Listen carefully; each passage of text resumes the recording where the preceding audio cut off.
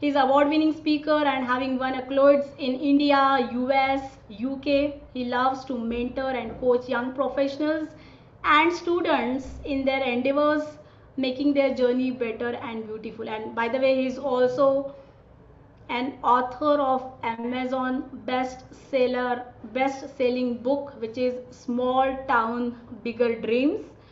And now he's currently working as an IT project manager for India's leading IT service provider, and he has holding 16 years of work experience. And by the way, he's also a certified PSM1 certified. And now his mission is to empower millions of people by helping them discover their true voice and confidence. So, have you guys ever wondered that how the storytelling can impact your Scrum Master journey? Have you guys ever wondered? So that is what exactly we are going to see in this session.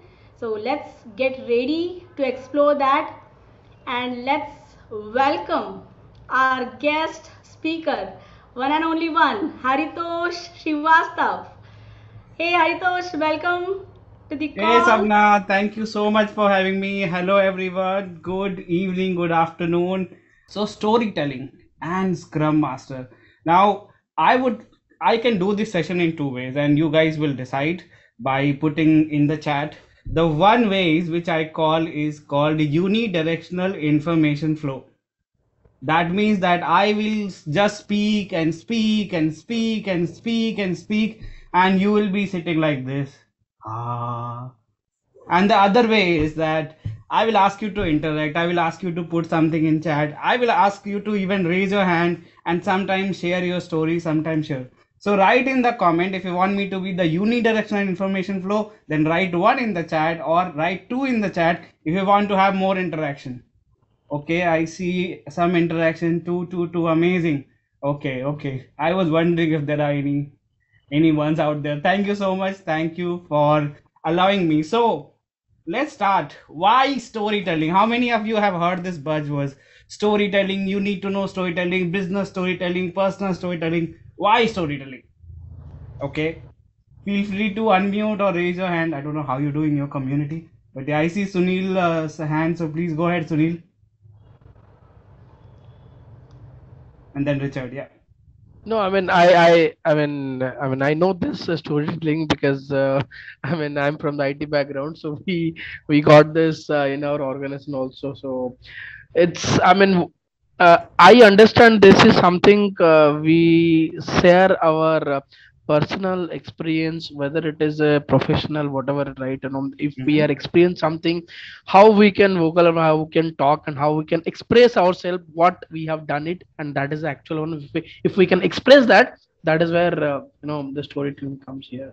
Very well done. Very well done. Everybody type well done, Sunil. Let's have interaction going on. Next, I saw Richard raising the hand. So go ahead, Richard.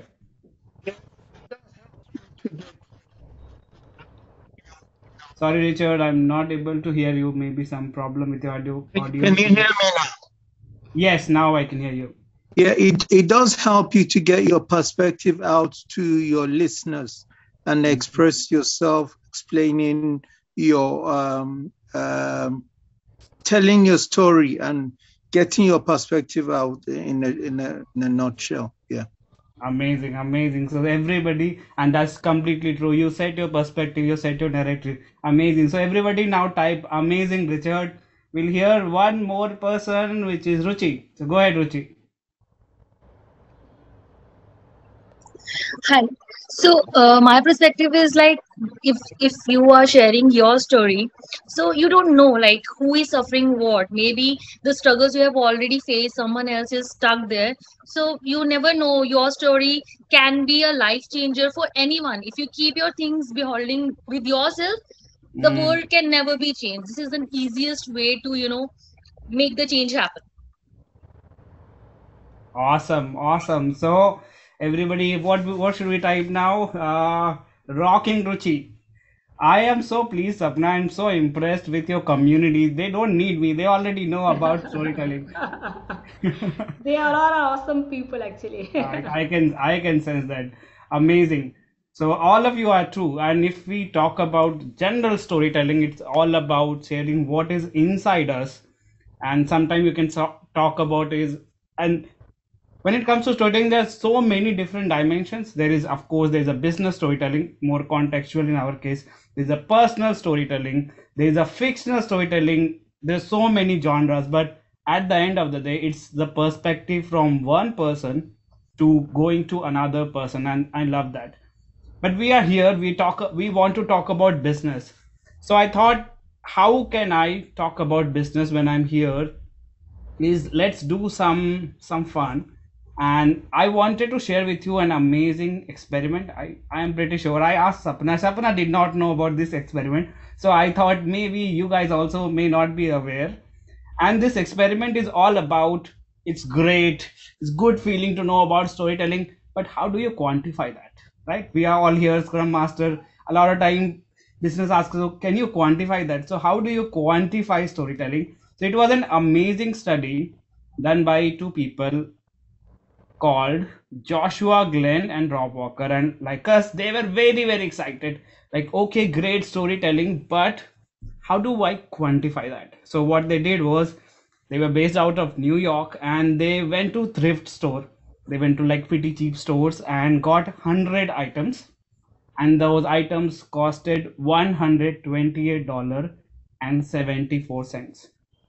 And then they did this experiment called insignificant objects project, which means that they said they reached out to a lot of story writers, script writers from Hollywood and say, we want to check what is the quantitative impact stories can have, how much adding story can add value to something as insignificant as something from a store. So why don't you write me a story and we'll put it there and we'll see that. So the script writers agreed to that and they wrote 100 fictional stories. And these Joshua Glenn and Rob Walker went back to eBay and posted the story along with the object's name and put it on auction.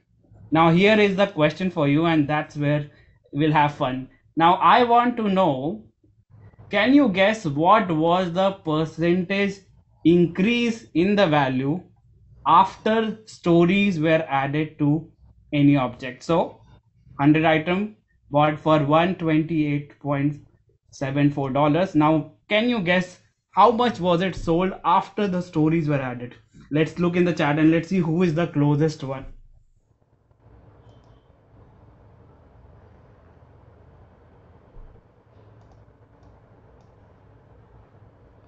Okay, I don't see anything. Okay, 50%, 70%. Okay, keep up. Still too less. 950%. I love your 950%, Richard. Okay, $100, 85, 95%, 90%, 100, 2 million. Oh man, that's a little too much, Ayush. Okay, 200%, 240, 40. Okay, I'm pretty sure you must be dying to know what happened to this one, right?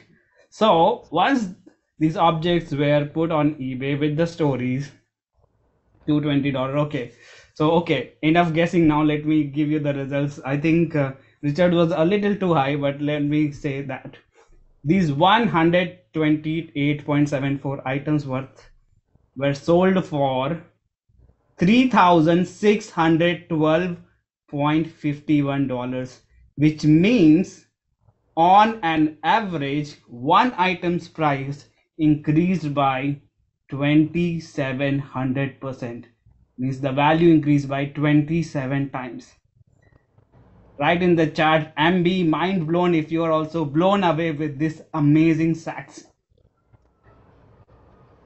Wow, first time I heard that, my mind was also blown away, because a lot of time we feel good, right? It's those amazing things, it's good to have. But when you understand that, and there is also a reason that no, our brain is literally hardwired to listen to story. It's a altogether different aspect. and I thought I will probably not go, but this one was amazing, 2700%. And interesting one is this pink horse, which the script writer actually went too far, too emotional onto that. He wrote a fictitious story about a father losing his daughter, and then daughter is in the heaven. Every day he holds the pink horse so that someday the daughter will come back. Now, just by adding that one emotional story, that pink horse, which was bought for $1, was sold for $104.50. Isn't that incredible? Now the question comes, how can you learn about storytelling? And more importantly, how can storytelling help you? So this is where I want to ask you, because we are Scrum Master, we are facilitators. We want to facilitate more than tell. So I want to ask you, how do you think storytelling can help you in your Scrum Master journey? Anyone wants to raise the hand, unmute?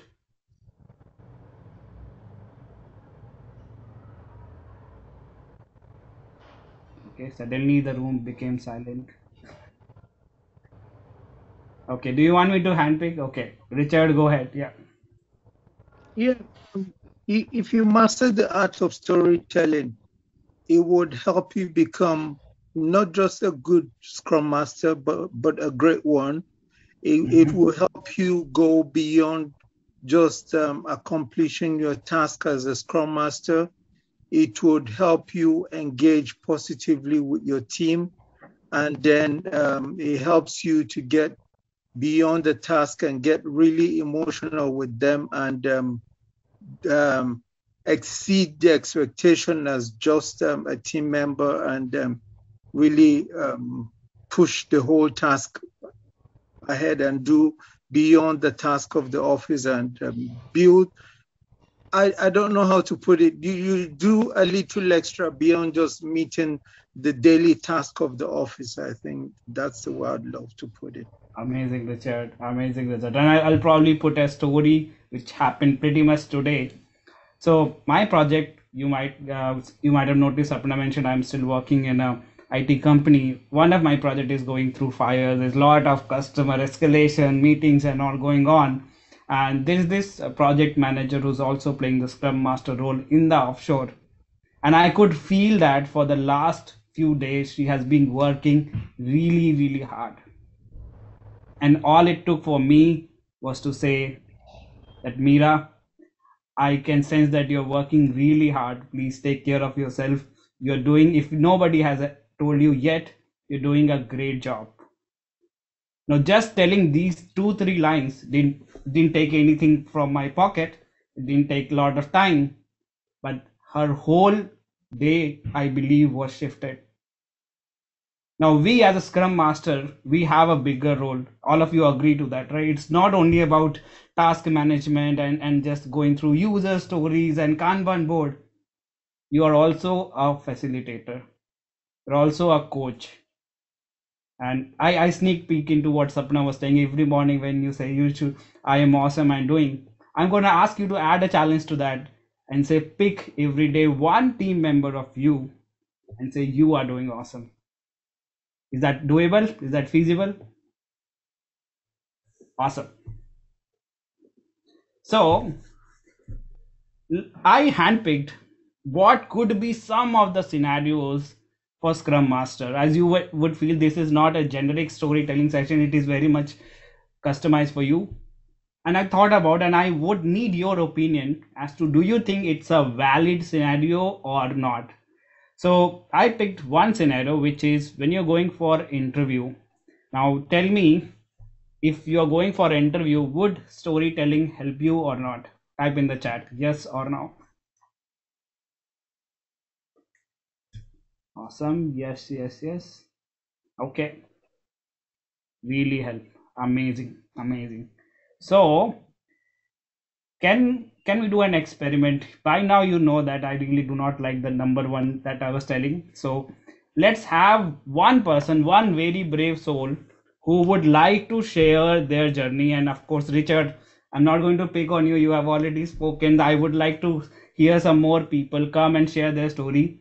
How has coming to Agile, coming to Scrum Master role impacted you in your life? Maybe personal, maybe professional. So it is sort of an interview, but if you think about it, it is also a storytelling question. So who is that brave heart who want to come here and openly share? Yeah. Okay. Should I pick? Okay, Ruchi, I think is thinking about. You can do it, Ruchi. Thank you, Haritosh. So, okay, so I would like to tell you here, being a Scrum Master, I really loved the concept behind it. It's about the mindset, which we really need to change. And the more I read about it, I practiced about it, I felt like it is not helping me only in my professional way, but it is also helping me in my, personal life, my day to day things are getting on track. I am able to more help my like be with my family and my child, and obviously I'm able to give much more to my professional life as well. So this is how this has impacted me. So I just want to take an example here. So earlier the work was like the same only, but it was not managed. I didn't Mm, have the mindset. I was not able to uh, you know pick on my priorities. So with this Scrum Master thing, I was able to pick up the priority things. I'm able to understand which is more on the priority and which can wait. So by opting this, i'm I'm now a happy family woman as well. So this is how wow. this impacted you. Wow, amazing, amazing. How many of you could see the emotion on Ruchi's face and how she was speaking from her? Type me in the chat if you felt that. I definitely felt that Ruchi is really enjoying this journey. That's awesome, awesome. So now here is one thing I would like to give you, if nothing else, that you might like to use this formula that can really help you in storytelling journey, and that is called then, now, and how. Very simple. So then what was happening then before? Let's take this Ruchi's story itself, right? What was happening before that? Maybe Ruchi was not organized, maybe Ruchi was struggling in his personal life and her personal life, maybe Ruchi was not able to do the most important thing. And now what happened? Ruchi is able to spend time with her family. Ruchi is able to make an impact. Ruchi is able to do things she could barely do before. And what is the how? Is when she adopted this agile mindset, when she became a Scrum Master. Now, whenever you're telling a story, you can use this very simple formula, yet very effective formula. Simple doesn't always mean ineffective, right? So very simple but very effective formula, and a lot of sales people actually use that. We would have seen that ad, right? The one side there will be a fat person, and then there will be a thin person, and they'll say try this powder or try this belt, right? They use the same formula. So whenever you are telling story, whether it's personal story, whether you're telling in an interview, use this formula. What is the formula? Type in the chat. Let's see how many people still remember what is the formula. 3-word formula. Then, now, how. Awesome, awesome, amazing, guys.